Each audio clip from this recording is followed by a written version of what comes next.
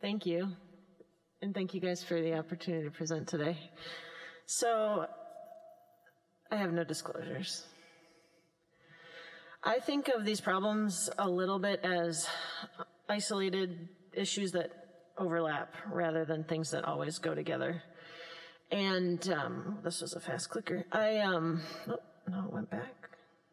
There we go.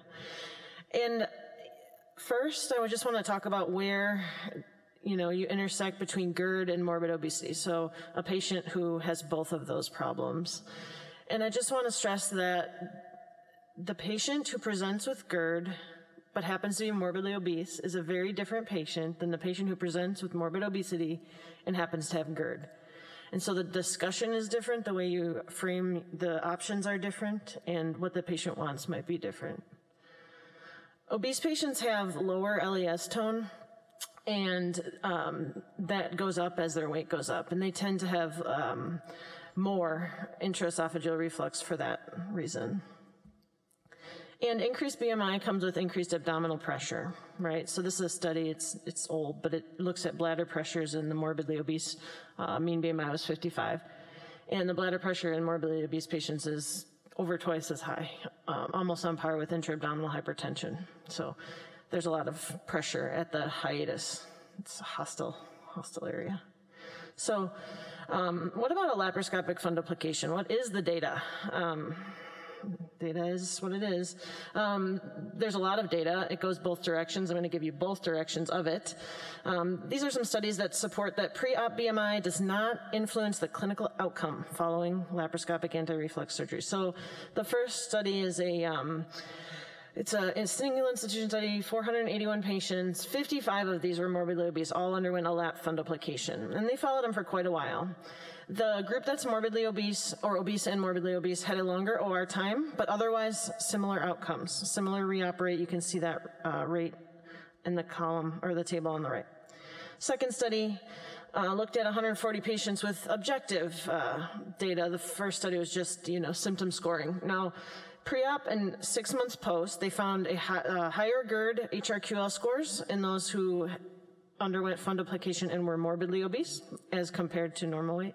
But their pH scoring, their objective reflux rate was similar. And the re-op rate in that series was very low.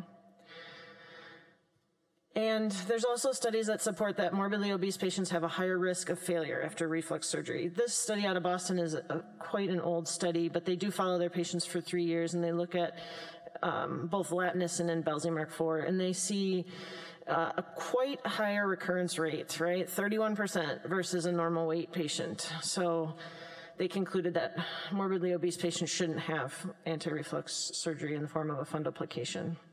And this is a series from Morgenthal, 174 patients. They followed for 11 years, and they found a 25% failure rate. And they defined failure as either having revisional surgery or being dissatisfied. And they said that a BMI of greater than 35 was associated with failure, which sounds terrible until you look at their BMI of 35 group, which only was 7 patients. So although I really wanted to be on this side of data, I looked at the studies that we have, and I was like, this is, not as great as I would hope to see. A meta-analysis looking at the safety and effectiveness of fundoplication in obese patients looked at 3,772 patients, and they saw no difference in conversions, no difference in recurrence, no difference in RAP slippage, and they concluded that a high BMI should not be a deterrent to considering anti-reflux surgery. Now, this is what they're talking about, right? BMI of 30, which is probably not what we're thinking about. So I don't know what to do with that data. Here's the things that I think about, but I don't know how to find good enough data to answer these questions. The construction of a RAP is critical to its success. It's my mentor, Lee Swanstrom, talks about it as an art, right? It's not a science. And the hiatus in the obese patient is really a hard place to be, and it's a hard place to do a good fundoplication. And then all fundoplications fail? No, that's not what I meant to say. Fundoplications fail at a known rate, 1% per year on average. And a reoperative fundoplication is one of the most painful operations, and it's only made more painful in the morbidly obese. So And this just reiterates the data, BMI 30 to 40 is not the data we can use for BMI 40, 50, 60. So we don't really have good data for those patients. So what about a laparoscopic gastric bypass? Here's a study saying that bypass should be the procedure of choice to resolve both obesity and GERD. 53 patients that followed objectively for 3 years, a great study, right? pH tests and everything. Demeester score dropped and stayed reliably low. Reflux and esophagitis, also low. 20% almost rate of esophagitis is not insignificant, right? If we had a rate of esophagitis after Fundo that was that high, I wouldn't consider that, you know, a procedure of choice, but this is an analysis of the Swedish obese subjects that looked at 2,454 patients and analyzed their PPI use. And I know PPI use is not a great way to follow reflux, but they did see that nearly half of patients were back on PPIs after their bypass.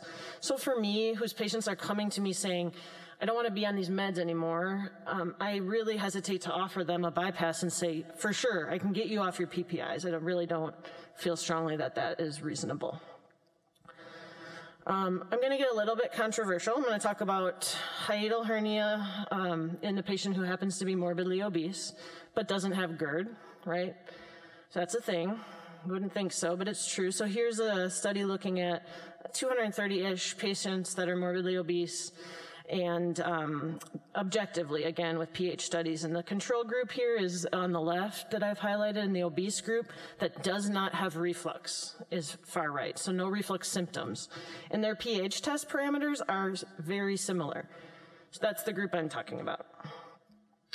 And this might be the look of that person in the OR, right? Paraesophageal hernia or hiatal hernia is a disease of the diaphragm. It's not a disease of the valve. So I'm talking about, you know, something more akin to almost a ventral hernia repair when I'm thinking about durability. And paraesophageal hernia repair is not a great durable operation, right? It's kind of like peristomal hernias. You can't really close the hernia fully, so the recurrence rate almost is going to be 100% if you watch long enough. But this is a graph I put together of some paraesophageal hernia studies that looked at their durability. Each one is a certain time frame, right? So it's not a great comparison, but you can see that the longer the study went out, the Oschlager study is the far left one, the higher the recurrence rate, basically, and I think that is telling. And this was normal weight people, but increased weighted operation, this Ali et al. Study in the corner, is independent predictor of recurrence for paraesophageal hernia. So here are some small series looking at paraesophageal hernia plus sleeve gastrectomy. I do think it's a reasonable option in the right patient. These series found really decent excess weight loss, which is what I'm looking for to keep a paraesophageal hernia repair durable, right? And it does have some conversion rate to bypass, of course, and it does have some recurrence rate, of course, because paraesophageals do recur, and it does have some recurrent GERD symptoms. And I think all those things are things to think about, but that doesn't mean you shouldn't consider this. So I think it is important to look at the valve. I think of the Hill valve a little differently because I think you can have a pretty nice LES that happens to be inside of a hernia. And, you know, we have EGJ outflow obstruction that's concurrent with a paraesophageal hernia. So I know that there has to be some LES tone evident in some cases. But what we know about what sleeve does to the valve is that it loosens it, right? It decreases the pressure of the LES, and that's how reflux happens. So if you have someone who you see the valve and it's totally blown out on endoscopy, then I think that's not the right person to do a sleeve on, because you're probably going to give them raging GERD. Versus someone with some tone, I think it's reasonable. So I think that is an option for that patient population.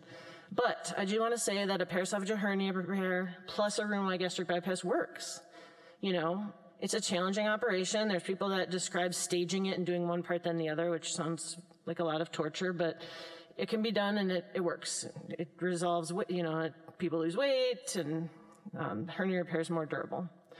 So I think that is reasonable. So in summary, you know, the patient with GERD and morbid obesity, Roux-en-Y versus fundoplication for BMI of, you know, 30 to 40 at the most. We don't have good data beyond. Paraesophageal hernia repair plus either weight loss operation, Roux-en-Y or sleeve, very reasonable. And then for someone who happens to have all three, that's a paraesophageal hernia and a roux.